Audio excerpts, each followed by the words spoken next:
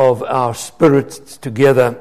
And as we meet tomorrow especially and talk about evangelism in the local church, I pray that you'll be able to attend, and if there are others, that you might invite them to come along as well. And then, of course, God willing, if the Lord spares us, on Sunday.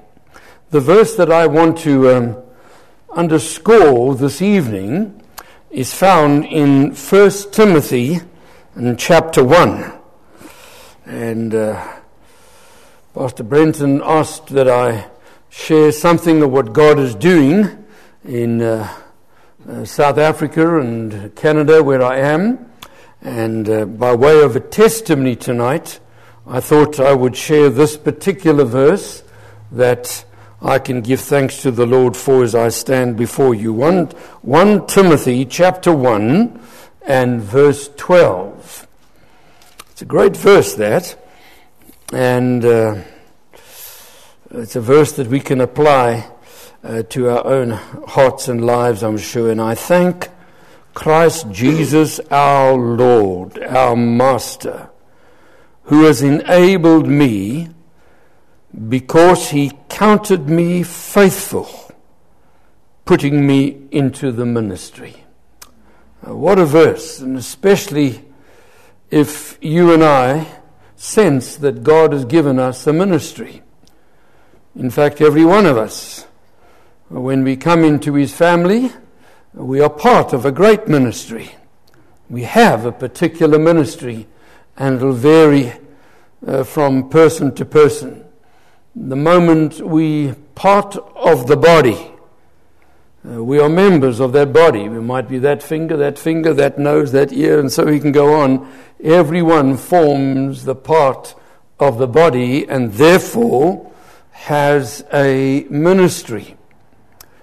The ministry that God gives is not because of us, it's because of him.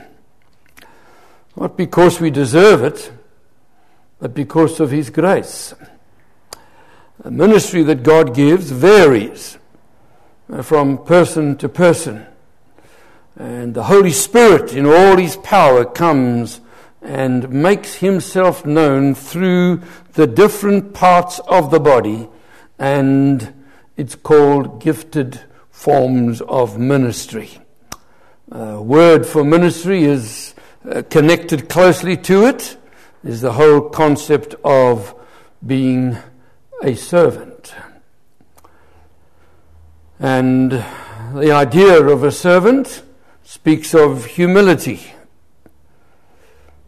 The idea of a servant speaks of serving. You cannot be a servant if you don't serve. And so we are all servants together. And none of us is better than another. It's level, the ground. Our job is to do what he asks us to do. You have a world that I do not have, and I live in a world that you do not have. I'm asked to be a servant in my world, whatever that means, and I don't know it all. God knows it all. But as one gets older, you begin to discover the world that he's put us into. And not only is there the connotation of servanthood, but there's also the connotation of me as an individual using my gifts, and that is stewardship. If I do not use my gifts, I will lose my gifts. And unfortunately, there are many that have not recognized their gifts. And that's what the church is there for, really, to help each one to recognize and discover exactly what their gifts are. And as we discover what our gifts are, we learn that they are there to be used. And we are to be good stewards of whatever God has given to us. I was reading a little article today that I thought I would share with you before I get into the talk. And it says these words, and maybe we can just listen to it carefully. If you have food to eat, clothes clothes on your back, and a roof over your head, you are richer than 75% of the whole world. That's something for a good Baptist to say amen to. Okay? If you have money in the bank, your wallet, and spare change in a dish someplace, you are in the top 8% of the world's wealthy. So you're all wealthy people here, by the way, this evening. Is that right? If you awoke this morning with more than health than illness, you are blessed than 1 million who won't survive this week. 1 million people. Eh? If you've never experienced the danger of battle, the agony of torture, the pangs of starvation, you are ahead of 500 million people in the world. That's a lot of people. And we ought to bow our heads in gratitude to God for the freedom that we have and enjoy. If you can attend a church meeting without fear of harassment, arrest, torture, or death, you are more blessed than 3 billion people in the world. 3 billion. Blows your mind, doesn't it? If your parents are still alive and still married, you are very rare. That's talking to young people. If you can hold someone's hand, hug them or touch them on the shoulder, you are blessed because you can offer a healing touch. If you read this message, you have a double blessing because you were being thought of, and furthermore, you are blessed more than 2 billion people that cannot read at all.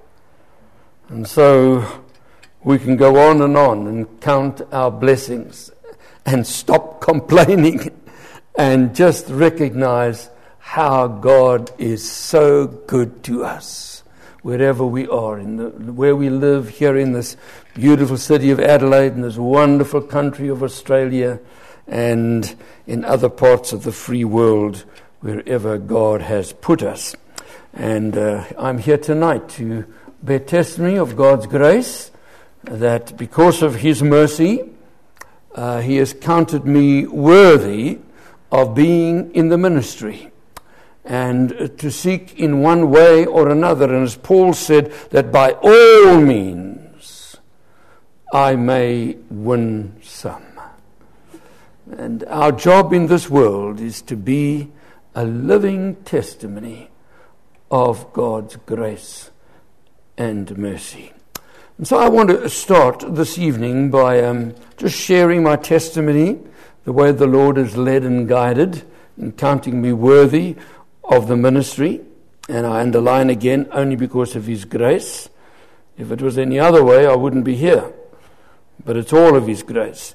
And then to share some of the things that we have witnessed and seen, both in South Africa and in Canada.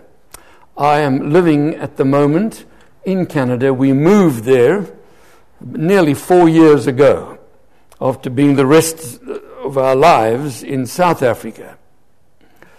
I have 3 daughters. 2 of them live here in Canada, in Perth, and in Australia, in Perth. The other, my eldest daughter, lives in Canada. At the time, the 2 that were here didn't have citizenship, so they said, we can't help you to come in as a sponsored parent, but our eldest daughter did, and she said, come and die here in Canada. So we've gone there to get ready to go to heaven from there if the Lord doesn't come. We moved out of South Africa in steaming hot weather and landed slap in the winter of Canada. We joined the frozen chosen and have experienced something of what real cold is all about. I've been more cold here in Australia than Canada, simply because there they know how to take care of the cold. In South Africa and here, we just kind of stick it out. But there, you're hot inside. Now we'd all have our jackets off and so on, and you make a beeline for the car, and the cars are warmed up, get home, into the garage, and into your home where it's warm again. So Canada caters very well. When you go into the shopping malls, you take off your jacket, otherwise it gets too hot and so on.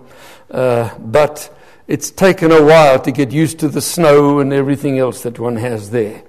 We left just over 2 weeks ago, and we had a snowstorm and a hailstorm, one of the worst they've had for many years.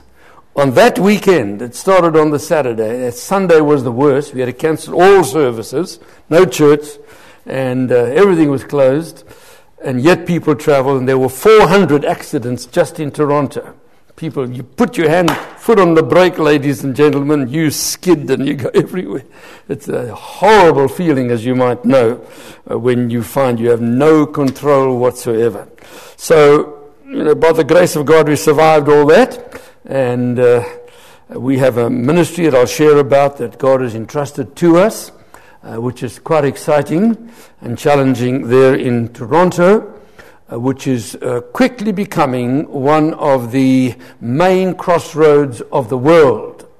And I'll talk a bit about that in a moment. But I was reared in South Africa, and my parents were missionaries or evangelists. Our home was a home where God was honored, respected. My father set the pace and went all over preaching and worked very much amongst the African people in South Africa, down in the coastal areas, and was, of course, a great inspiration to us. One of the things that I will certainly never forget is that every morning at 6:30 it was prayer time. And then there was breakfast. If you couldn't make it to the prayer time, you couldn't have breakfast. And 7:30 you had to leave for school. And so every morning at 6:30 the family had to gather. We had to have a song. Someone had to read the scripture, another one had to pray, another one had to give a little story, and another one would lead us in prayer. That was the ritual, if I can use the word, every morning. And I can still remember those occasions. Now that's nearly hundreds of years ago now, it's a long time ago. But those little things have stuck. And I can remember I was the age of 13. My father was away. My mother had prayed, and I was overwhelmed with a sense of need that I was not going to heaven. I was reared in a Christian home. We knew all the songs, all the verses. We could quote it and everything else. But I didn't have the assurance deep in my heart that I was a child of God. And while others went for breakfast, I knelt there at my mother's knee and said, "Mom, you've got to pray with me. I want to receive the Lord Jesus." And I remember it and prayed that prayer and rose a person that was sure of eternal life. It's amazing how those things stick. And we thank God for families and family prayers, family devotions, godly emphasis, and yet the need for one to still come to faith in Christ. I have a twin brother. He is my elder brother. He's 25 minutes older than me. He's the authorized version. I'm the revised standard version. And he's also an evangelist. He's preaching down in America somewhere tonight. And they live still in South Africa. And he got converted shortly after that at a camp. And it wasn't long when at 14 years of age, we began to feel that God was calling us into the ministry. And we studied the preachers, and we checked the way they preached, and we made the notes, and we came home and prepared our sermons, and felt that one day we were going to be the Billy Grahams of the world, and so on, and just had a burning passion to want to spread the gospel. And I remember at 15, we went, three of us, another friend of ours as well, same situation. We hitchhiked several hundred miles away. It was our holiday time to a friend, lived in a country town, had a farm, and we went and spent 10 days on the farm with him. And he was a lovely brother and loved the Lord. and had a burden for the farming area in the little town and so on. And so we decided that we were going to hire the town hall and have an evangelistic rally. And the teenagers would preach the message. So we made big posters, invited everybody to come. In those days, the little village, man, anything that was on, people came to. And we packed the place out that Friday night. I'll never forget it. And we stood up there, man. We couldn't sing for toffee. We sang the place down. We sang a quartet, three or four of us. And then we got up and preached, man. And suddenly the Spirit of God just descended on the place, man. Gave an invitation. The people came forward weeping, absolutely broken before the Lord. We felt it was like a touch of revival.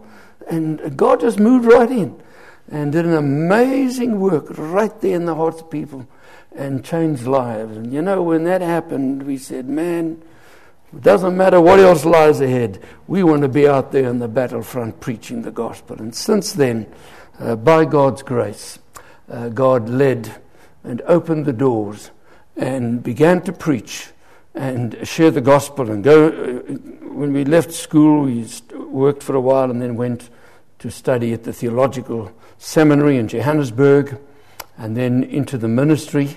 God called us into church planting first of all and then into evangelism. I was the national youth director for the whole of South Africa and taking youth teams all over and across the borders to do evangelism. And then God called us to a larger church where we developed a whole program of outreach, and God was good to us. And then I was invited to become the director for Southern Africa for an organization out of the States called Evangelism Explosion, which is a ministry there. I don't know if you heard of it, brother, by Dr. James Kennedy. And it was a huge program of evangelism, training pastors to train their people. And its headquarters were there in Fort Lauderdale in a Presbyterian church, a tremendous church, and from there into every nation of the world, these training schools were set up. And my job was to develop it not only in South Africa, but into about 12 or 15 of the African states, and to translate it into the languages and to make it applicable in the situations among the ethnic groups and so on, and to mobilize churches into evangelism so that every week there would be teams going out being witnesses for the Lord Jesus. And it was an exciting time, especially amongst, first of all, the African people who took to it very much in the rural areas, in learning how to share their faith just by using their fingers and so on. And then to get into some of the large traditional churches in South Africa and to train pastors who'd been through 7 years of theological seminary and yet not knowing how to share the gospel and to get them to train their people. It was a remarkable experience, and then we were able to get into the theological schools and teach in the schools evangelism and outreach. And God was good, and I was there for about 12 years in this training ministry. And then God began to lead us, my wife and myself, into a wider ministry of not only training, but also being involved in evangelistic work. And so we started a ministry called Multi-Ministries. And it had 5 main thrusts. One was evangelism and outreach. One was training for evangelism.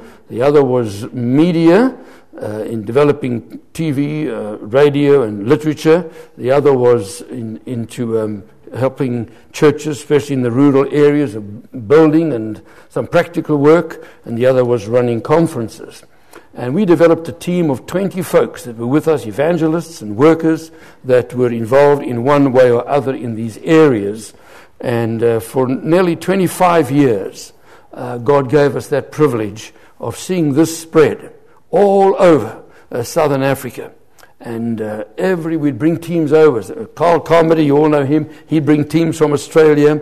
We'd have teams that would come from elsewhere in America, Canada, Northern Ireland, and so on, and to deploy them into strategic areas where they could be involved in evangelism right there amongst the people. And that newspaper, Challenge, became one of our greatest weapons for evangelism.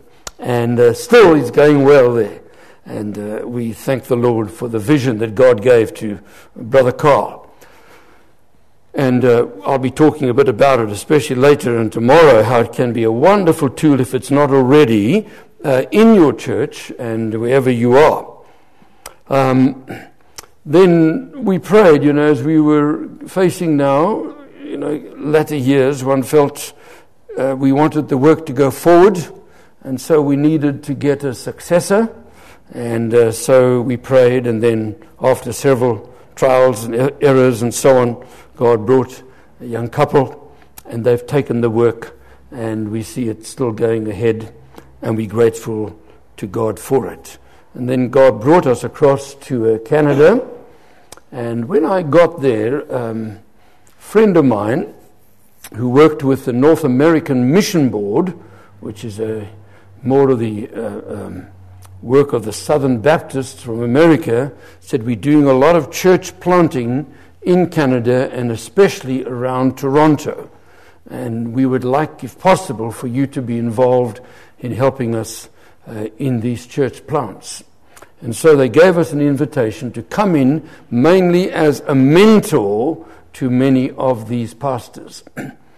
And to date, Canada, at least Toronto, has 7 million people.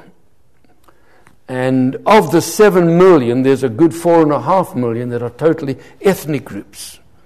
And so when I say it's the crossroads of the world, you've got them there, everyone you can think of.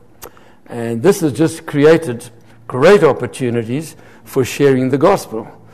God's bringing the Egyptians right there, the folks from Africa right there, the Syrians right there, and to work with them. Many of them come there not knowing what's going to happen, what's going to be the future, what to believe in, is there a God, does Islam really work, and so on. And our job is to try and train pastors amongst them to reach them with the gospel. And I'll share a bit about that in the moment. But when I go back to South Africa, I want to share that it's a country at the moment that certainly deserves our prayers.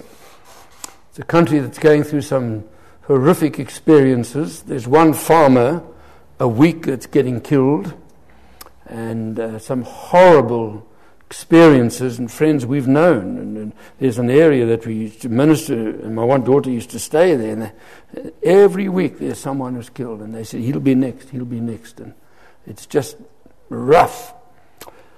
And so there's bitterness and hatred and justice and injustice and racialism in reverse and all sorts of things that are going on. It's a country that has come through its ups and its downs. And maybe there is a time of retribution that's going on with many that are paying the price for actions in the past. But two wrongs don't make a right.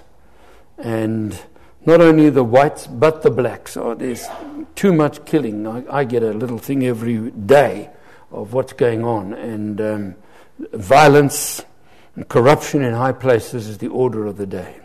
And so many are leaving, as you know, but many are staying, and our prayers are certainly with them. And in spite of all that, God has been at work. And sometimes when it is rough, people turn to God very easily. I don't know if you remember some years ago in one of our churches there, it was called the St. James Church down in Cape Town, while the service was in progress. From the two side doors, they rushed in with hand grenades filled with nails, and they flung them up the aisles of 1,800 people that had gathered that Sunday night, and they blew up and killed 13, and 65 were injured, and it was a horrific attack. And out of that, at the funeral service, 200 people came to faith in Christ. So sometimes God can turn the tragedy. Sitting right in the front here in this huge church was a Russian Russian sailors from a Russian trawler ship that was going to towards the South Pole. And they would dock in Cape Town for 3 weeks and preparing themselves to go down south. And this church had a vision. They'd send a busload, pick them up, bring them to church, enjoy the service. Halfway through, they'd all move out and they'd go to another room, and the Russian would interpret a gospel message for them. Many of them came to faith in Christ. And some of the first to be shot were those sitting in the front there. And one of the ladies who we trained in evangelism was sitting with her husband, and just before the service started, she said, "Let me go and sit with them so I can show them what to do." She sat there. This guy came in. She was number one who was shot.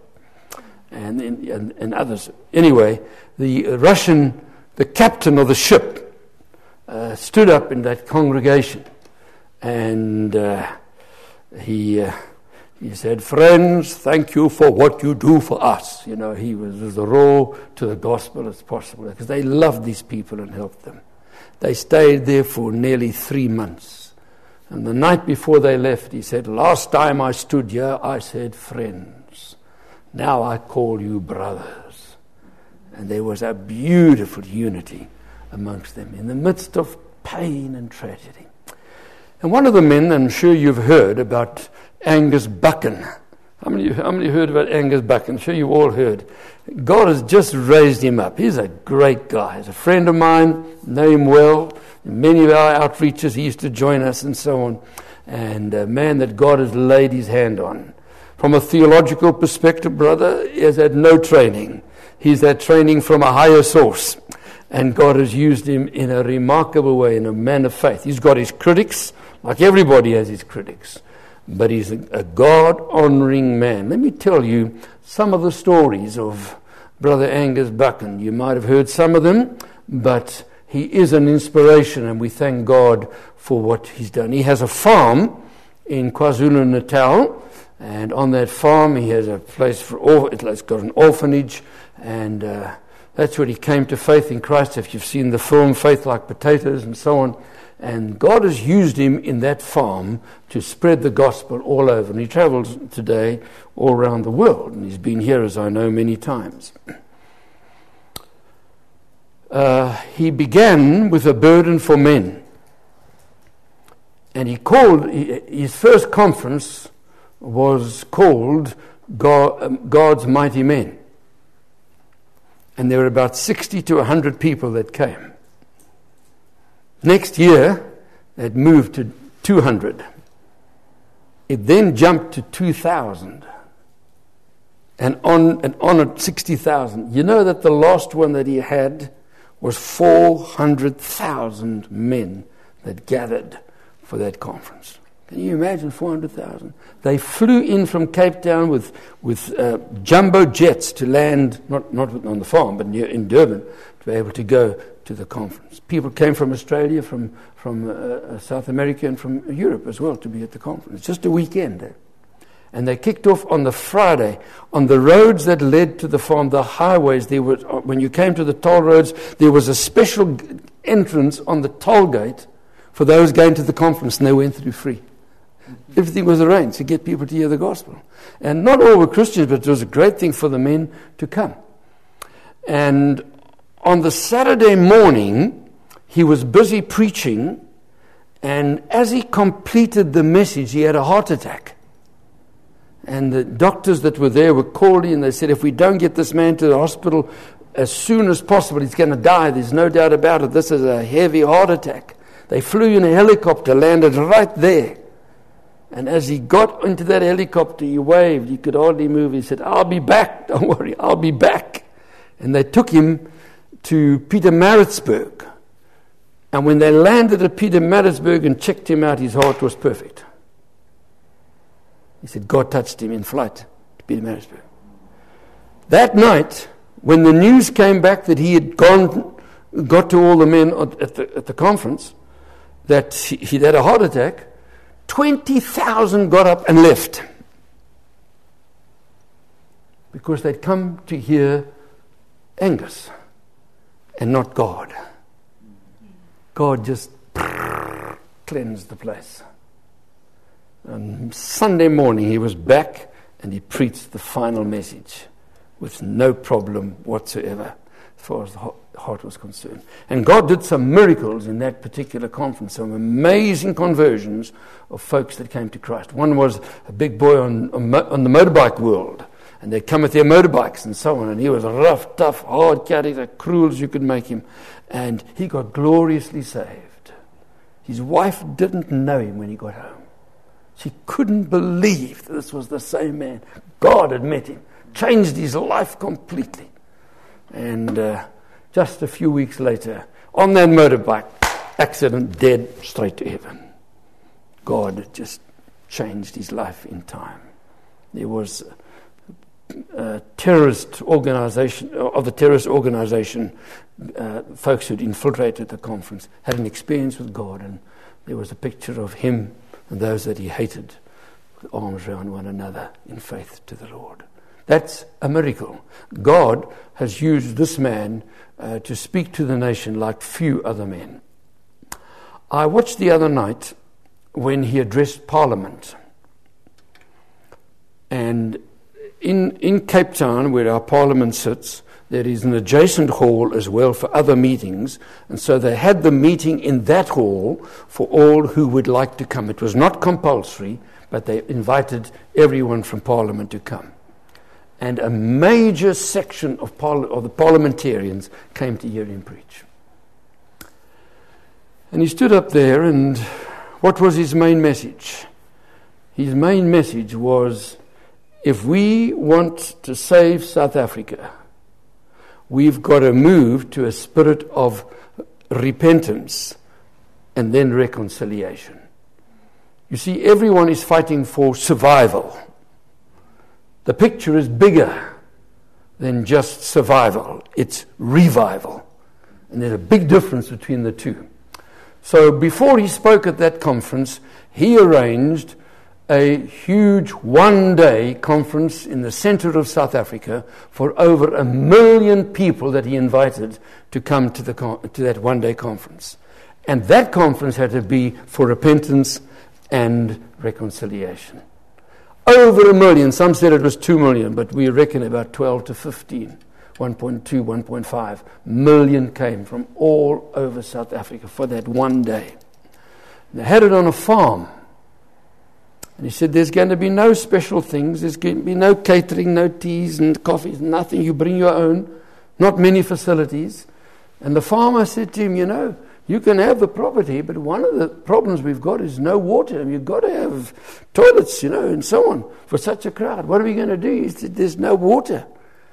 So he said, well, let's trust God. So he said, on the Thursday night before the conference, he said, let's drill for water here. And I remember watching on television them drilling. And they brought the big drilling thing down. They went down. They waited and waited as they prayed before God. And suddenly there was a burst of water 20 feet up into the sky as it flooded the area. And they just brought everything they needed to have enough water for that particular day's conference. How do you explain that? God. God can do anything. He can control water. He can show people what to do. And as he preached, there was a mighty move. Now, some have imagined, I'm not sure, I wouldn't say for vouch for it, but they said there was a cloud that moved over the whole area as he preached. Now, whether that's so, I don't know. But there was a spirit of repentance and turning to God. And he prayed a prayer at the end, and to hear over 1 million people repenting before God for their sins as a nation. It's a big thing, man. I mean, if that's not revival, what is revival? And we are extremely grateful for how God has used this man. And one of the problems that we've had in South Africa is Cape Town, which has had no rain. Now, Cape Town gets its rain every June, July, August. Since July last year, they had no rain whatsoever. And by April, it was so bad, the reservoirs were empty. They said by the 19th of April or whatever it was, the taps will be turned off. There will be no water. You must make your own plans. Now, this is a recipe for disaster. And the believers prayed. First of all, they said, on a certain Wednesday, early in April, they asked everyone to take 10 minutes off at work to ask God for rain. And they reckon 5 million people took those 10 minutes to pray for rain. And rain came not there, but in some catchment area, and farmers who had reservoirs opened up, and so the date was extended to the 5th of May, till now. In the meantime, in end of April, I watched Angus. He announced to have a rally at a huge stadium in Cape Town. He invited everyone to come, and he said, bring your umbrellas, by the way, bring your soap, because you're going to have lots of rain. And 60,000 people came into this stadium, packed it out. And he began to preach, and I watched the thing on television, and some of the members of Parliament, front rows, all sitting there. Provincial leaders were sitting there. One of the problems in the townships there is gang warfare. And here were all the gang leaders sitting all over the place, man. And as he began to preach and call them to repentance, the rain began to fall. And they put up the umbrellas, just as God had predicted. It was an amazing sight. I mean, and you've got to understand that people were desperate to bring umbrellas when we know we've had no rain and it's finished. So bring the umbrellas. And just light rain began to fall, as if God was saying, don't worry, boys and girls, I'm still in charge. He gave an invitation. He said, some of you need to come here and kneel and get right. And there are gang leaders sitting here. You can't have a country and a nation and a city where gangs are killing one another. I'm asking you to come and stand here, and I want to grip your hand, and I'm going to ask God to forgive you and for you to change. And 12 gang leaders stood up. And he walked to the first one, and he took his big black hat, and he took it and put it on his head. And he gave it to him. And he prayed, and that guy just knelt. He took his Bible and gave it to the next guy. He took his shirt off and gave it to the next fella. He took his boots off and gave it. He almost had nothing more to give. And he had them all kneeling there, repenting before God. More than just the rain is to see wicked, cruel, horrific men and women caught up in gangsterism, repenting and coming to faith in Christ. 2 weeks ago, before I left, or was it last weekend, there was so much rain that it became now a danger point. And God in his own way has just stepped in. Takes you back to the days of old Elijah a little bit, when God touched Elijah and he called the nations to come and prove the God who answers by fire. I'll never forget him preaching one day at a rugby stadium in Pretoria for men. It was the largest crowd they've ever had, because not only were the stands full, there were 70,000 there, but also the fields were full of people. And Angus preached that day, and he preached like a prophet against sin. And amongst the other sins, he said, you young guys sitting here, you're living together and you're not married. He said, I want you to know it's sin. And you'll never have the blessing of God upon you until you repent. I want to ask you to stand if you're guilty, if you're one of these. I want you to say before God you're going back to either get married right away or to move out and get ready for marriage. And all over that stadium, men stood up unashamed before God as they repented of their sin. When God touches hearts of men in that situation, that's a move of the Spirit.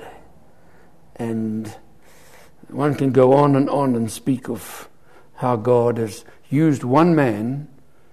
Of course, they've criticized him, and they went on television in some religious program. They criticized him because he's a showman, they say, and so on. Well, whatever it is, he brings honor and glory to God. he preaches repentance of sin. He does not cover up for that. And he calls people to honor the Lord Jesus and go back into their church. And this has been a great encouragement to us who look on to South Africa.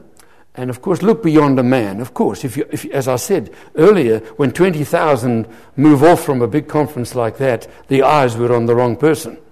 And that happens. And you'd always have that. The Lord Jesus had those who went with him, and the minute he laid down the cost of discipleship, a whole lot of them left. He said, they came just for the food and didn't come to be a follower. And so, when you look at that, you say, well, there's hope. Because God is still in control. From a human point of view, there's corruption and all sorts of crime going on, but God is in control. And so in all your many prayers, I want to encourage you to keep on praying for South Africa, as it is obviously, from the point of view of Africa, a key nation as a springboard into the rest of Africa. And we praise the Lord for that. When we moved to Canada, as I said, God enabled us to work with many of these young men and their wives in planting churches. Now, we weren't waving a wand at all over Toronto. As I said, there's 7 million. It's a huge city. It's the 4th largest city in North America. But our job was just to get alongside these young pastors. Some of them have done exceptionally well. One guy's come there, and within 5 years, he's been there now 4 years, he'll get easy 120 people already to the church. And 80% are all converts that have come to faith in Christ. He's just gone door to door, that's all. And God's opened doors, and people have come to faith in Christ. And there are others who get 2 or 3, and they just keep on. And so, God is not the God of numbers like we are. We only measure success by big numbers, nickels and noses, somebody said.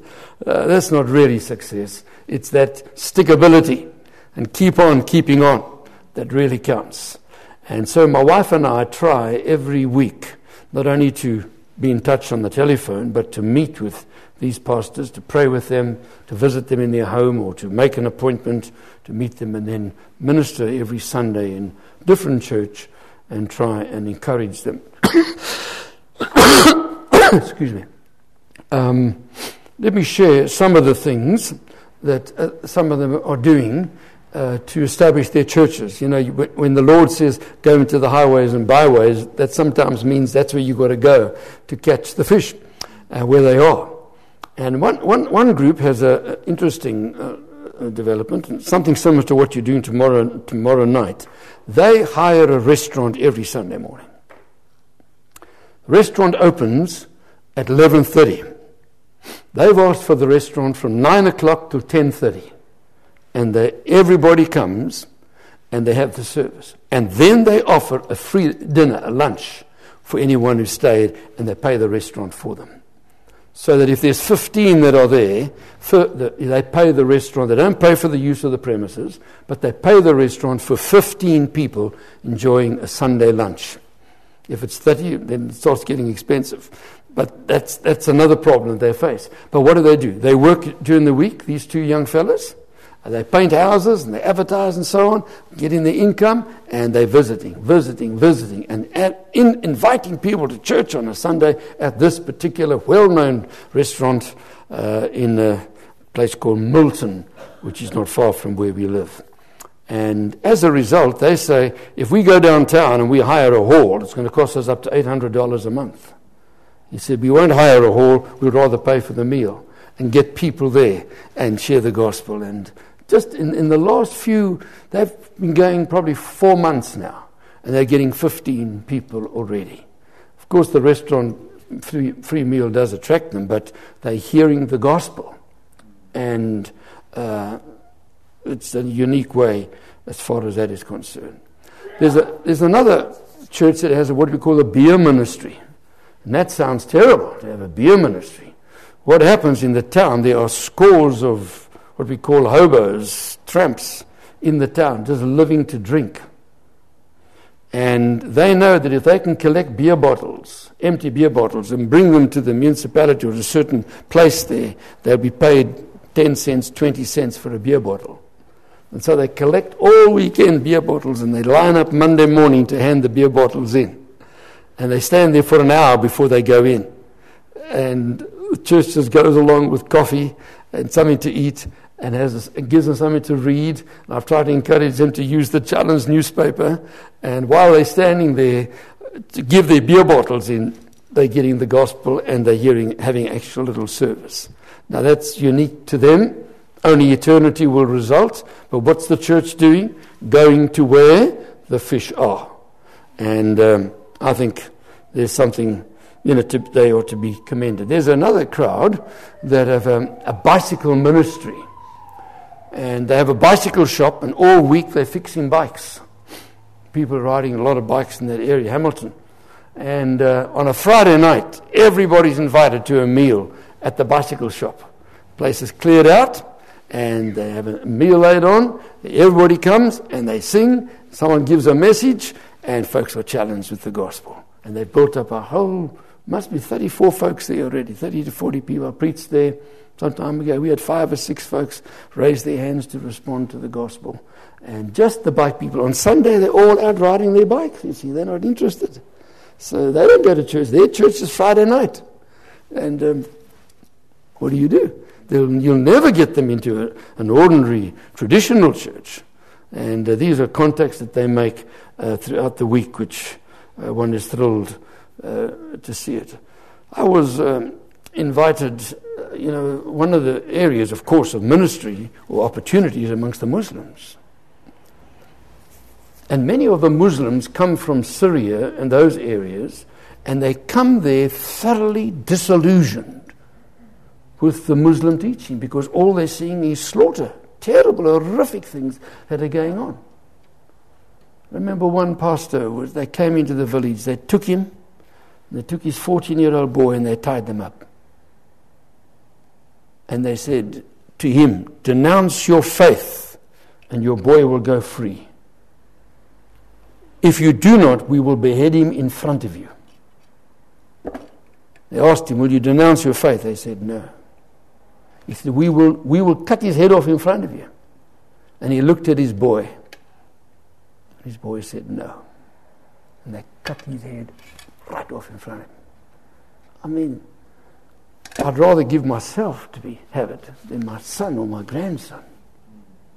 And, they come there absolutely fractured in their minds about any hope whatsoever. And they look to the West and they say, what has the West got to offer us? Is there anything in your religion which is different from our religion? And our job is to meet these people in their desperation. They have nothing. They can't even speak English. The government gives them just a paltry amount to try and survive. And they need to get jobs. They need to try and learn English and try to get acceptance. And right there to be able to show them the love which earns you the right to share the gospel. You can't share the gospel until you've shown them love and you've built into their lives and clothed them. And as a result, the Muslim force or factor is a big challenge to us today. And I work with several of the Pakistani pastors, and many of them have escaped with their lives. And they show me a picture on the wall of their brother who was killed and so on. And they just have a tough time, and they've escaped, and they're now trying to make a living there in Toronto. Last year, in December, this one little pastor from Pakistan and his wife, lovely couple, and their 2 daughters, have settled into a town, and they decided to have a Christmas banquet for all the Muslims and all the Sikhs and all the Buddhists and everybody else to come for this banquet for Christmas. And as a result, they packed it out. There were 150 of them. There was the imam from the Muslims there. and Hindus were there, and they brought greetings and everything. That was a big social effect. And then he brought in some who sang the gospel, and then they said, and now we're going to have Harold Peasley to come and speak to us about Christmas. And I thought to myself, how in the world do you tell this bunch who are not interested? They've come for the food, there's no doubt about it, because there was a massive meal laid on. And it was freezing cold, but they kept on coming. They packed the place out. And I thought, well, Pakistanis, we've got something in common if you're South African. And you know what it is, of course. Cricket. I said, man, cricket is the game that we all play. How many of you guys will play cricket? Yeah, they all raised their hands. Yes, we play cricket. How many knows? And I got some names of some of the Pakistani cricket players and called the names out. They recognized them like that, man. And I said, well, how does cricket work? And I said, you know what it is? You've got a batsman standing there, man. You've got a bowler out there. And that bowler is bent on catching you out. Whether he gets your wicket or gets you caught or stumped or run out, he does everything in his power to catch you out in life, and you're out. And I said, that happens in life, doesn't it? We get caught out on every time we make mistakes, and we're caught out because we've got an enemy, an opposition that wants to try and break us down. And I said, you know, that's what Christmas is all about. When this whole world was bowled out and there was no more hope, that God decided to come and take our place and handle that bowler which you and I couldn't handle. And his name is Jesus.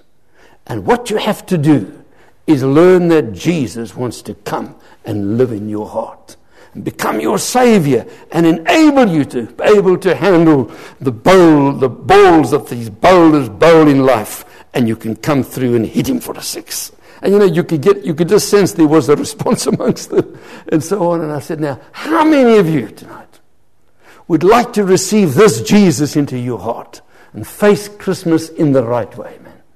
And 15 raised their hands like that as we prayed to receive Christ. Now, what is that? Not me being clever, never on your life.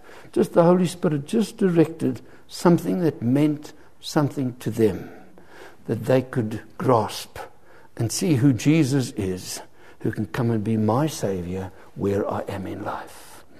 And, that little old pastor was so thrilled, man, to see a response like that. He only gets 15, 20 to his service. And he now, of course, was busy with the follow-up. We're going to do another men's breakfast for him and another one at the end of the year. And if that's the way to reach them, praise the Lord. There are different ways. Many it's one-on-one, just as the Lord opens the door. And so, my wife and I, we're on now. I'm 74, and we say, well, what else does God want us to do? Simply to be available to help these dear ones in their work. I deal with a little Mexican guy and his wife, and she's got the type of leukemia, and they're battling, man. And yet he's already thinking of starting a second church, and he's only got 22 coming to service. And we challenge them, within 5 years you must start another church so that you can learn to multiply. And of the 53, only 2 have church buildings. Everyone else just hires a place wherever they can get in. I work with a lot of Filipinos once a month, and they have a little restaurant they clear out. They run it all week. It's their own in a shopping mall. And then on a Sunday we have the service there for them. And lovely, lovely people. So, that's where we are at the moment. And to say that we're excited is putting it mildly, because this is not our work. It's God's work, eh? Amen? And if it's God's work, He's got lots in store for us. And so I want you to feel encouraged, even tonight and tomorrow as we share a little bit. And on Sunday, God can stretch us. He can stretch us beyond our comfort zones and say, why has God put us here? To decorate the street? What purpose is there? He's got plans. And He wants to be involved in and through what we are seeking to do. He's a big God, man. He's a great God. He'll never let us down. And the Lord Jesus said, it's my church, not your church, it's my church. And the gates of hell will not prevail against it. And so I want you to feel encouraged. Have a little booklet at the back there if you're interested, The Heartbeat of Evangelism. Going to be talking a lot out of that tomorrow, and there's some amazing stories in there. If you want to get one, please take one. If you want to put a donation down, you're welcome, but that doesn't really matter. And if that can help you in your own little world, wherever you are, just to be influence for God. I flew down yesterday, and I said to my wife, try and get me an aisle seat, because I don't like sitting in the middle on a 3.5-hour flight. And they couldn't get it, and I got to the airport, and they said, yeah, you sit in the middle. I said, no, man, I wanted an aisle seat. They said, sit in the middle. So sat in the middle, and the guy on the aisle, he was a dead duck and never opened his mouth, and sat, I said, get no response out of him. Other fellow was nice, and after a while we got talking, and suddenly this guy opened up. He's in charge of a big business here. And they asked me what conference I was at. He'd been up there, and I said, I'm going to a conference in Adelaide. What's it about? I said, well, as a matter of fact, it's a church conference. He said, I said, what church? He said, it's Roman Catholic. I said, no, it's a Baptist. I said, what church do you go? He said, Anglican. Don't go much, I had to talk. I said, you'd be interested to know what I'm going to be talking about at the conference. And he said, yeah, what are you going to talk about? I said, about how we can go to heaven. He said, as a matter of fact, have you ever thought about that? He said, no. He said, my father died. I said, where did he go? He said, I don't know. I said, but that's what the conference is about. We can know that if we die, we'll go to heaven. Would you like to know how one can be sure? And we sat for half an hour talking about faith in the Lord Jesus, and that Jesus alone can give. And then he said, it's very interesting you talk like this. My accountant always talks like this to us. I said, there you are. Now you know how God's working with you. He said, yeah, but they rag him and they pull him to pieces. He doesn't care. He just goes on witnessing for the Lord and so on. I said, well, here's another angle. You go and tell him I've spoken to you. Unfortunately, I had some tracts with me, and I said, now listen, you're going to die. There is no doubt about it. We're all going to die. And I said, if you're ever faced with that, I want to tell you what you can do. There's a man called Jesus who can give you eternal life. And if you put your faith and trust in him, you can go to heaven. Now that can give you assurance. Otherwise, you've got no hope whatsoever. And I said, better to get to the end of the road and say, well, I've made a mistake, and it didn't work, than to get to the end of the road and said, well, I've got nothing to depend on. And I said, that's the way. Trust the Lord Jesus. He'll see you through. A lovely opportunity to share with him. Now that wouldn't have happened, if I had my way. You see how human we are? We're all human beings, and we fail. And sometimes God's got his own plan. And God has been good to me and given me amazing opportunities on a plane to witness and lead a person to the Lord, or at least to sow the seed, because someone else can reap the benefit. I have a twin brother, I told you. He's an evangelist. He's preaching a crusade in South Africa. End of the crusade, a man comes forward. He said, I've come to get saved. He said, well, that's good. Why do you want to be saved? He said, because you witnessed to me. He said, when did I witness? He said, on the plane coming out from Frankfurt the other night. You sat next to me. We said, no, I never.